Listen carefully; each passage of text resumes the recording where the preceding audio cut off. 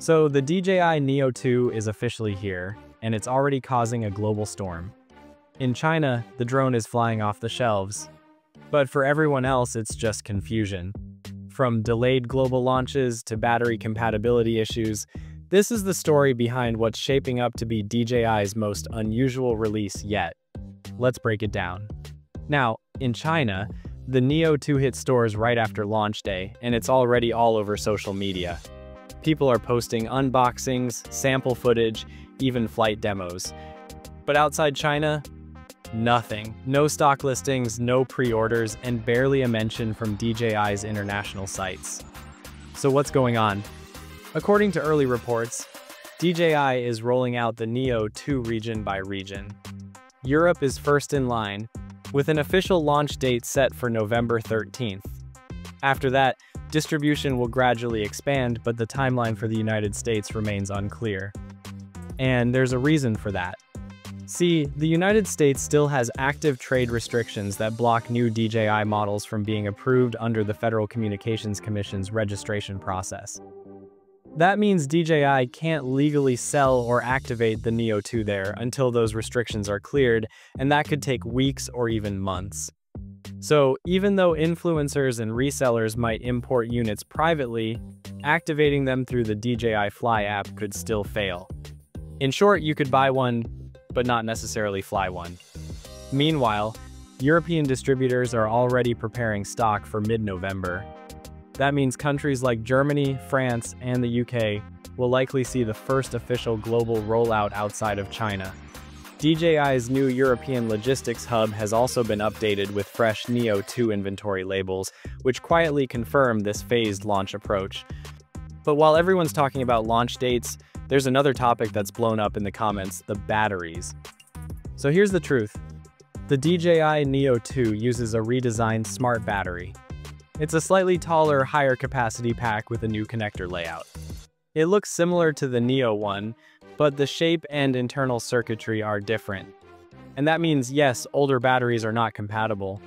The reason, according to teardown images, is that the Neo 2 uses a different voltage management board that prevents older batteries from being recognized or charged safely.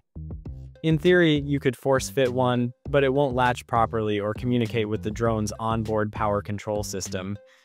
So if you're upgrading from the first Neo, you'll have to buy new batteries too. The upside? The new pack gives you about 1 extra minute of flight time and seems to hold charge more consistently in colder weather. So while it's annoying for older users, it's not entirely a downgrade, just a change DJI could have explained better. Another interesting detail people noticed in early footage is the improved propeller design. The new props are slightly wider with a curved tip, making the Neo 2 quieter and more stable, especially during quick turns. The gimbal has also been reworked, now offering full 2-axis stabilization instead of the single-axis design on the first Neo. That upgrade alone makes a big difference when shooting 4K 60 frames per second video. And speaking of footage, sample clips show that DJI has boosted image sharpness significantly. There's better color tone in daylight and smoother transitions in automatic exposure, especially noticeable when moving from shadow into sunlight. It's not on the same level as the Mini 4 Pro, but it's surprisingly close for such a small drone. Now, let's talk about price. In China, the Neo 2 starts at roughly $205, or around 149.9 yuan. That's a slight bump from the original model, which launched closer to $175. But considering the new stabilization, battery system, and upgraded connectivity, it's still fair value. When it does arrive globally, the price is expected to hover between $250 and $279 US, depending on local taxes and bundles.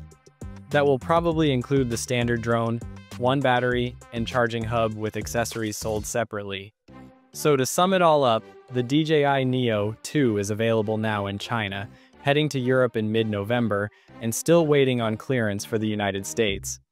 The battery situation isn't ideal, but the flight performance, stabilization, and design improvements make it a real upgrade. It's not just a refresh, it's DJI refining what a mini drone can be. For now, it's safe to say the Neo 2 is shaping up to be one of the most impressive compact drones DJI has released in years. But the global confusion? That part might take a little longer to clear up. Thanks for watching, see you in the next one, case closed, for now.